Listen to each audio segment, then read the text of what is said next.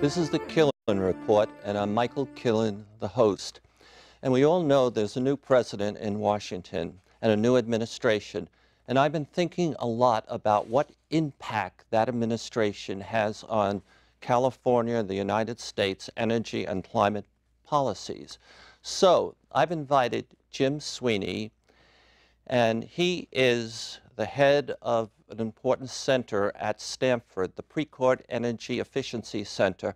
Also, he is the head of the Silicon Valley Energy Summit that is coming up shortly. And that's going to be the focus, his upcoming event. And also, he's a fellow from the Hoover Institute. So he's planning his June 23rd Silicon Valley Energy Summit 2017. And I want to ask him what impact the new administration is having on his thinking about what he's going to present in this VIP Energy Summit. Jim, as Nice you to know, see you, Michael. It's always a pleasure to see you. And before we begin, Steve Schneider, who's not with us any longer, one of the great climatologists, wife, Terry Root, was over my house one day, and she started to talk about you. And she said, "You are a good soul." And I thought that was a good person. a lovely compliment. And then recently, I did a TV show with Paul R. Ehrlich, a man who works in the same organization, Stanford, as you do, and now he's an emeritus. In the interview, he talked about you, not a lot, but he said, "You are a good soul." I would like to know, why do two different people say that about you? They're both confused. No, I don't think they are. Yes. Look at these. These are both people who've been friends of mine. Terry Root is such a warm person. She's now in Florida, and so Yeah. we miss her there. Paul Ehrlich is still very busy. Lots of good ideas out there, and we all have similar environmental values. So I think that's many of the things that have come up. Okay, so I've been associated with you with, is it 6 energy summits? Yeah, already. Yes. How many more are you going to produce? You don't know. One a year until we stop. Okay. Now, I'm sure when you're planning this big one for June 23rd at Stanford, you have themes in your mind, and of course you are affected by what's happening in Washington. You know, what's your plan for? You have a theme for the new one? Yeah, this summit really is focusing on the interplay of the big 3 issues for energy that we pay attention to: the economy, the environment, and security. These have always been the central themes of energy policy. Right now, this current administration is focusing on security. How do we create independence? That happens to be Project Independence came from Richard Nixon and Gerald Ford. So it's a continuation. So we're bringing up security issues, economic issues are fundamental, and the environment issues for energy is really all central. So let me see. The structure you have in your head as you put your plan together is security, economics, and the environment. And you're building your keynote speakers, and usually George Shultz and Bill Perry, both senior statespersons of this country, are usually your honorary but both men are very on a year. Are they going to be at your event? We're not sure about George. Bill Perry's supposed to be in Japan that day, so I suggested, why don't you just stop by from Japan for the conference, and he can go back to Japan, but he didn't like that idea. Okay, so I'd like to go to the structure you have in your head, and you started out with security. And when you say security, are you thinking about the military to make sure the military has good access to energy as the ships go and the planes go flying around? Is that the extent of your vision of security? That's part of the vision of security.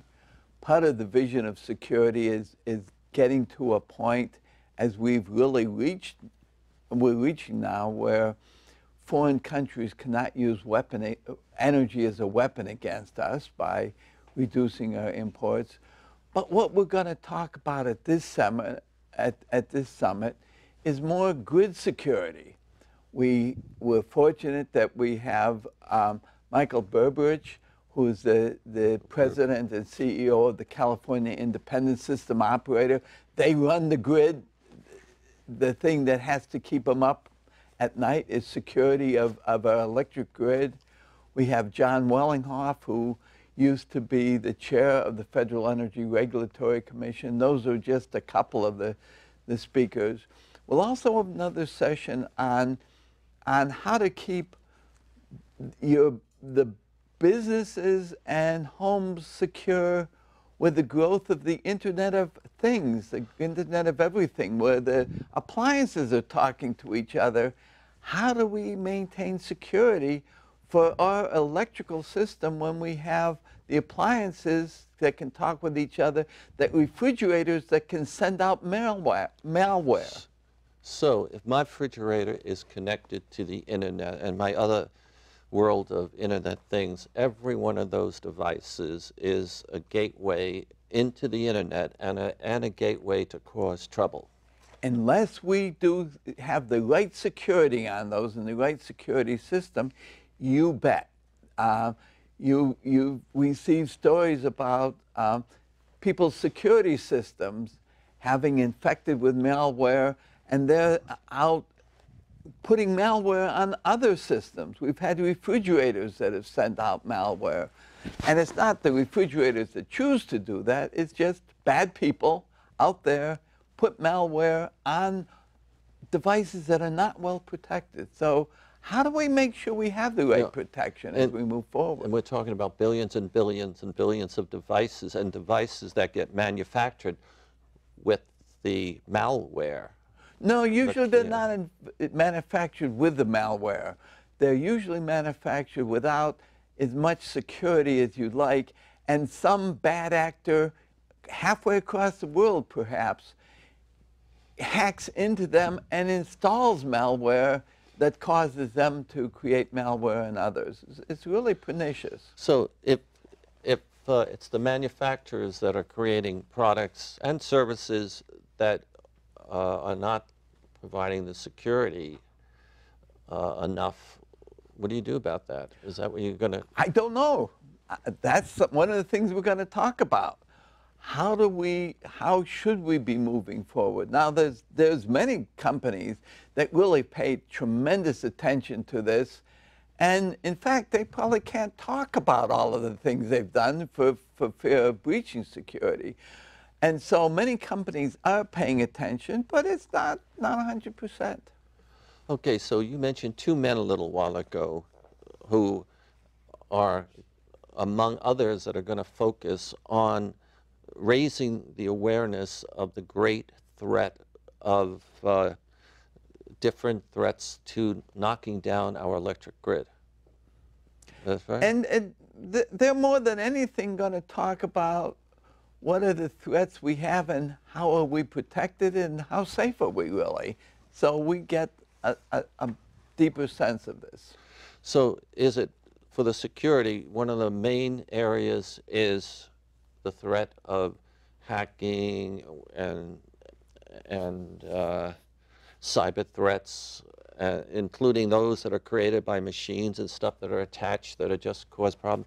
Are you going to look at electromagnetic pulses? No, probably not. That would be a little bit too esoteric. But there's physical threats for the grid.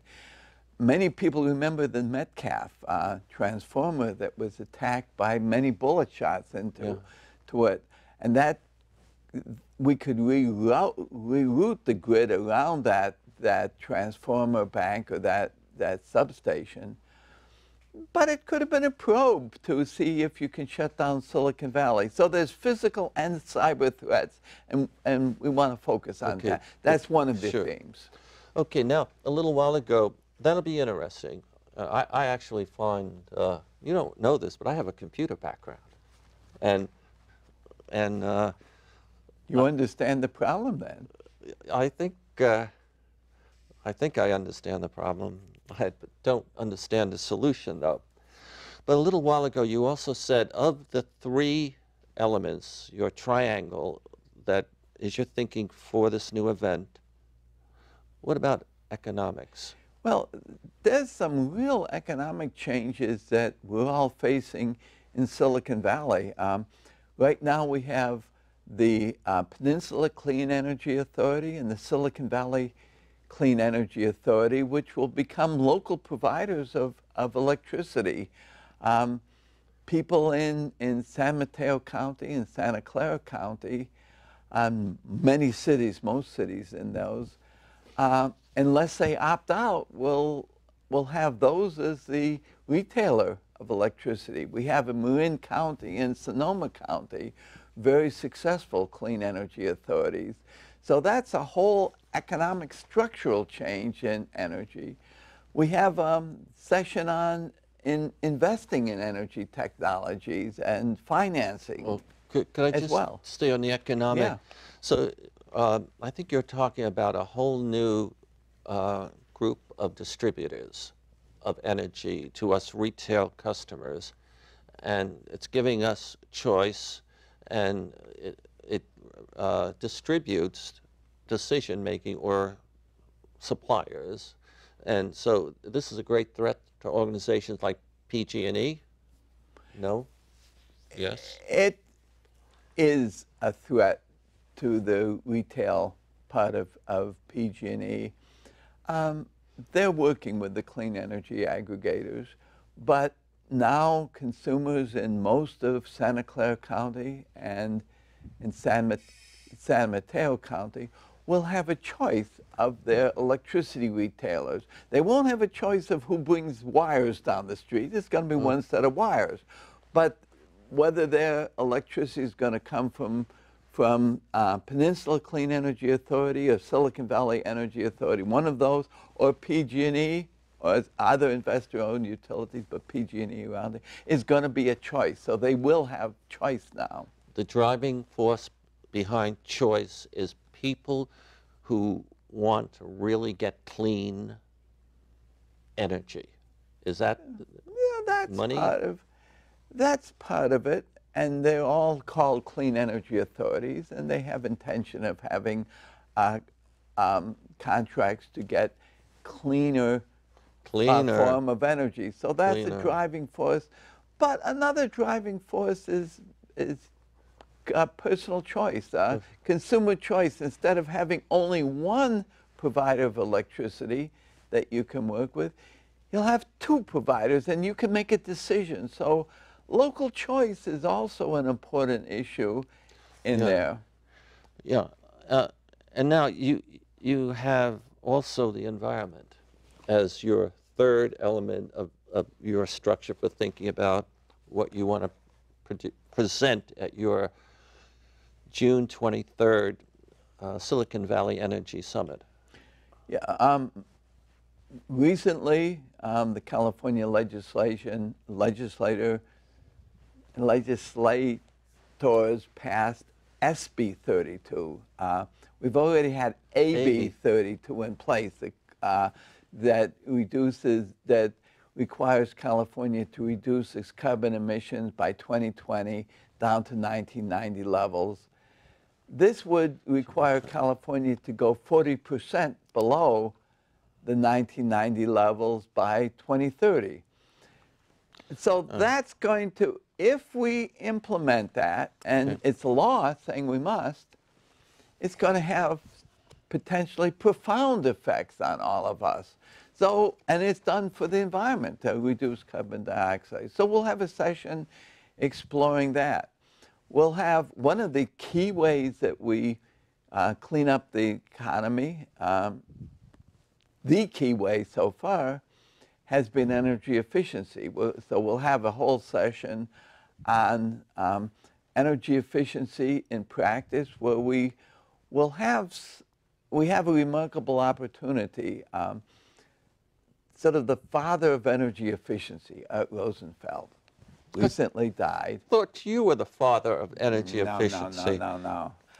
He was a mentor of mine, mentor of the others. Yeah, Rosenfeld died recently, and there will be a celebration of his life the day after our event. So there'll be some luminaries from across the country, in town, and so we will benefit by having some of them as speakers at our conference, a remarkable opportunity. I'll come back to that, but I just want to say, energy efficiency, building a clean and secure economy. Now, I have a copy of this, and I want to say I've gone through this, and I would say anyone who has a job of head of sustainability for a city, a town, a state, anyone who really has to get their handle on the numbers and see energy in a larger context so they can appreciate how they can take advantage of energy efficiency to both save money and get more power, more electricity.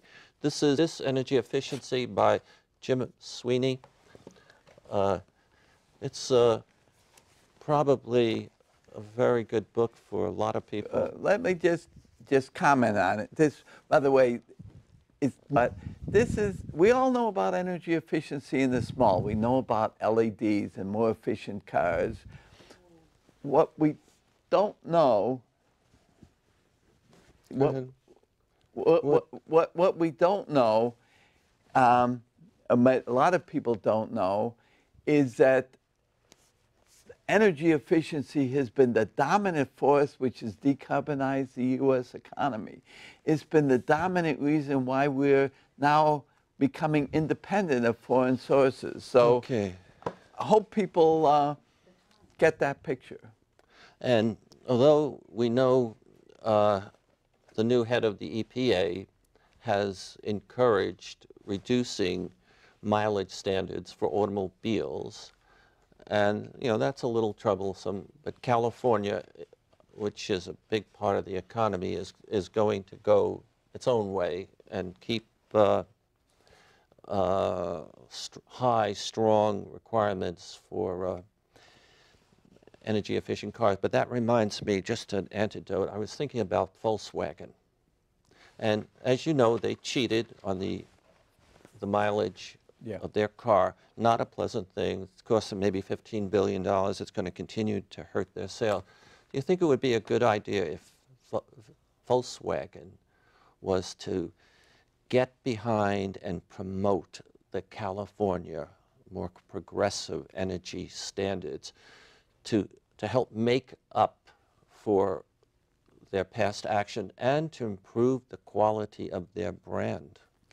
I think it would be good for all the automobile manufacturers to get behind the more fuel efficiency standards.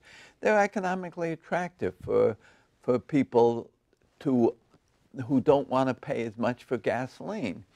So that I would hope that all the manufacturers get behind it. In California, we have a waiver that allows California to set its own standards under the Clean Air Act, and that waiver was granted in 2012, and so I don't believe that can be rolled back. So California will move ahead even if the federal government doesn't, and about 12 other states have adopted California standards, and that's also acceptable under the Clean Air Act. Okay.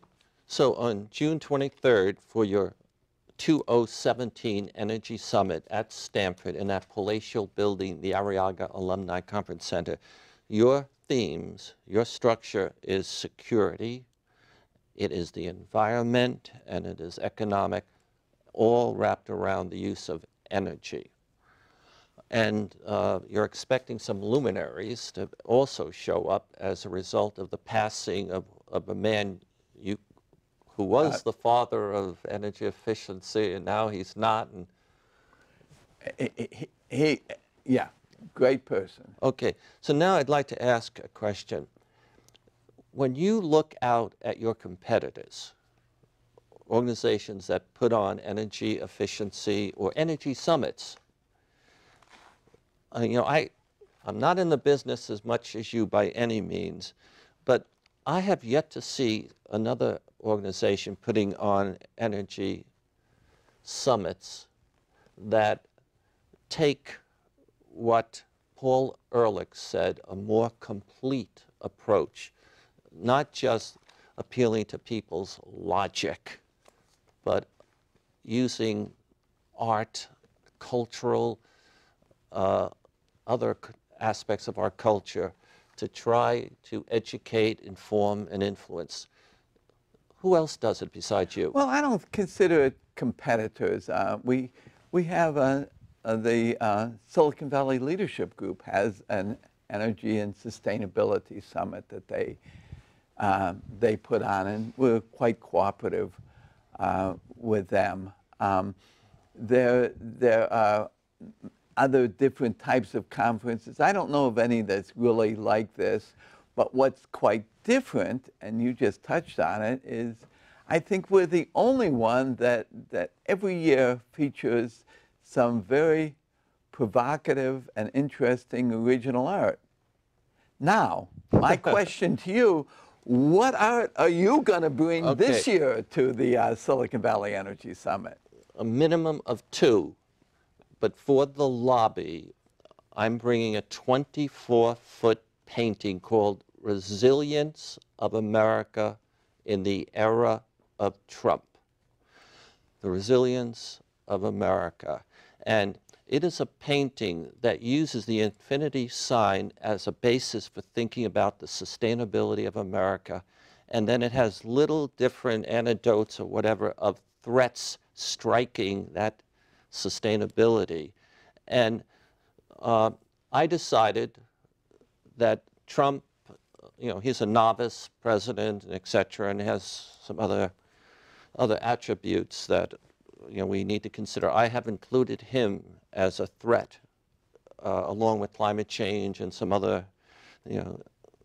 So that one is coming 24 feet, 5 foot. And then from hanging around with you a bit, you know, I asked you why you made this book a year or so ago, and you said to me, well, George Shultz asked you to make. He made me do it. He made you do it. And, you know, I said, why in the world would he want you to do it? And then, you know, talking to some other folks around the Hoover Institute, I discovered that he was working on a plan to give recommendations to the new president. This was before Trump was elected, and also to the Congress to help these new folks to develop effective energy and climate change policies.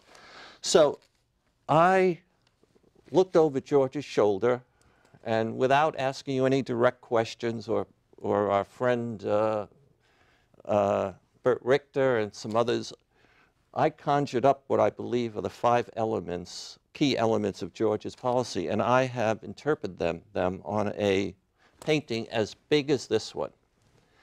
And I was hoping Shultz is going to speak, because you know, he'd probably be talking about his recommendations. Yeah. I don't know whether he'll be here for sure, but what I do know is that those paintings will stimulate conversations, just as they have in each year in the past. And that's one of the wonderful, it's not just artwork, it's artwork that stimulates conversations and thought, and that's what these will do again. And that reminds me, could I have a photo of the first painting that Jim Sweeny was kind to put at his event several years ago. It's Sustainability 24 Feet.